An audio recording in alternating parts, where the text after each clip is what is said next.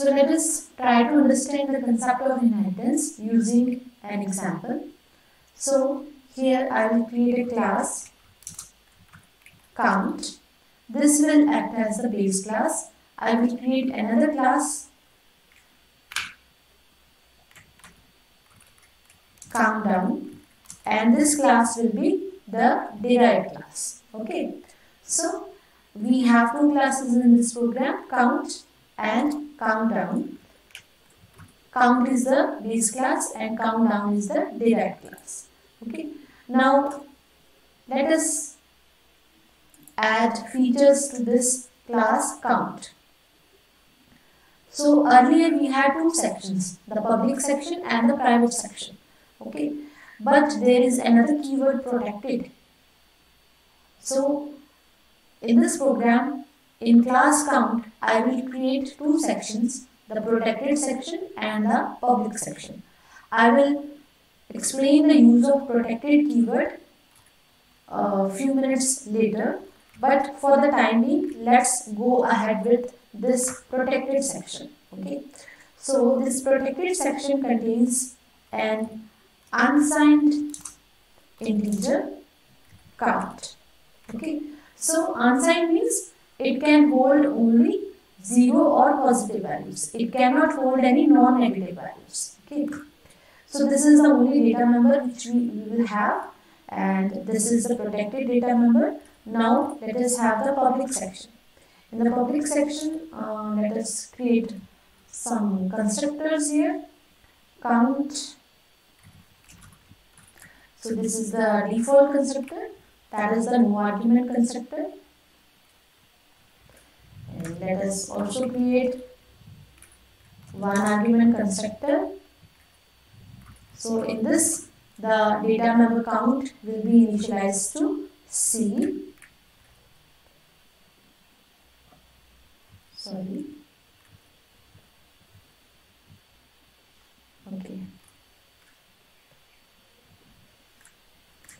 And now let us have some functions.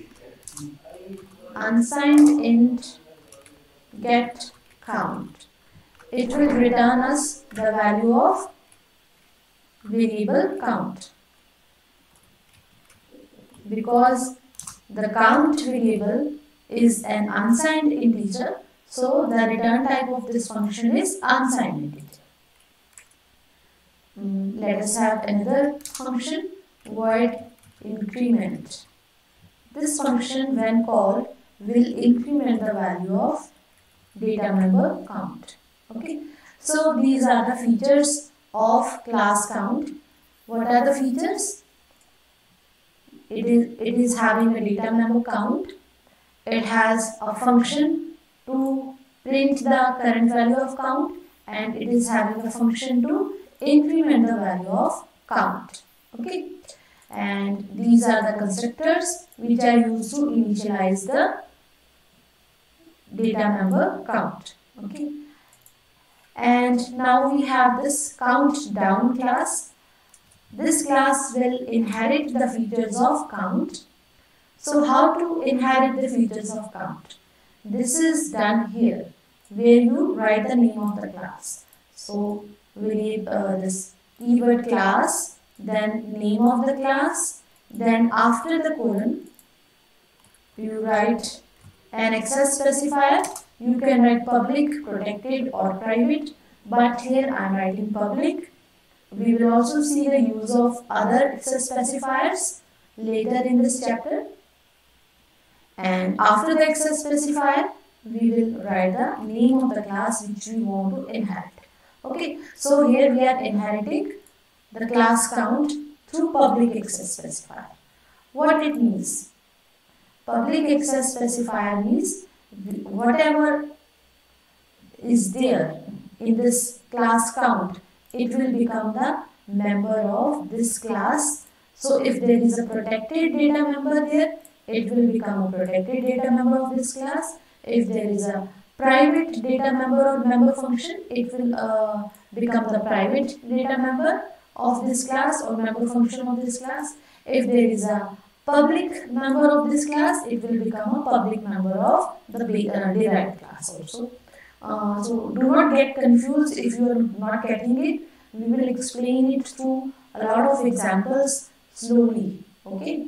So for the time being, let us stick to this example. This is a basic example which will help you to get a glimpse of inheritance. Okay. So this class has got all the features of this derived class. That is, it has got this data member count, it has got this get count function, it has got this increment function. Can it inherit the this constructors also? No, constructors will not be inherited. Why?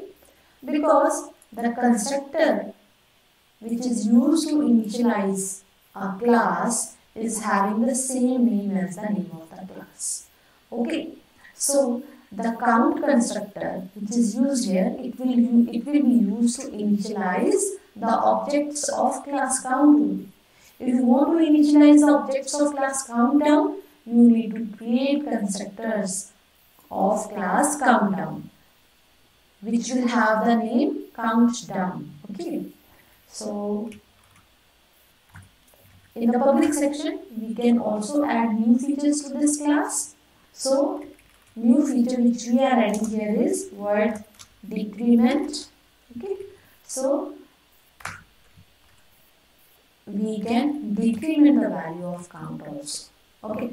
So you can see here, although we have not created any member count in this class countdown, but still we are making use of count.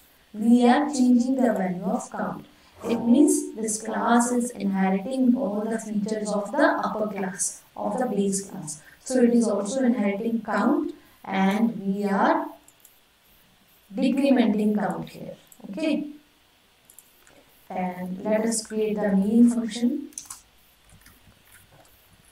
In the main function, let us create an object of class countdown C1. Okay, what will happen? There is no constructor in class countdown. The compiler will create its own default or no argument constructor, and what that constructor will do? Most probably that constructor will initialize the value of count to 0. Can we verify this? Yes. How? We can verify this by making a call to get count. But the question is, there is no get count in this class.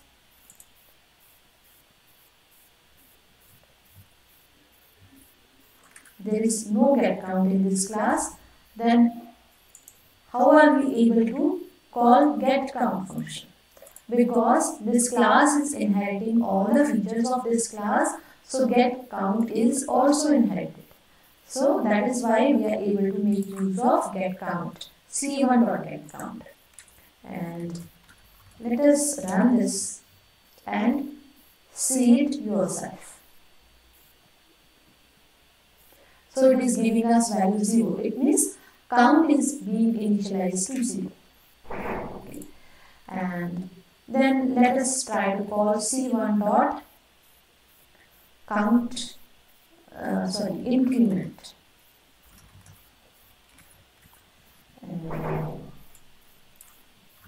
After increment, let us call get count to ensure that the value is actually incremented.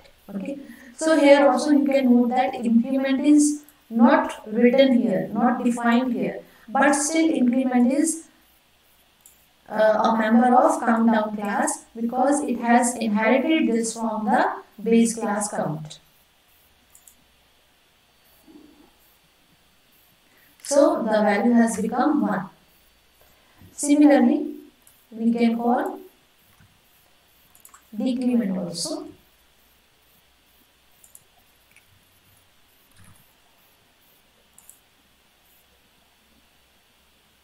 So the value has become 0 again. Okay. So this countdown class has got this variable count, it has got this get count function, it has got increment function, plus it has got its own defined function decrement. Okay. And what about the base class? As I said, base class remains unchanged by inheritance. We can still create the objects of base class. Okay. Cout C2 dot get count.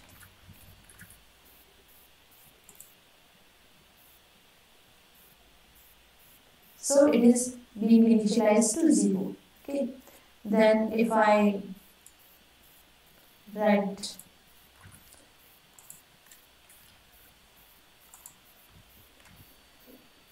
C2 dot increment, the value will be incremented.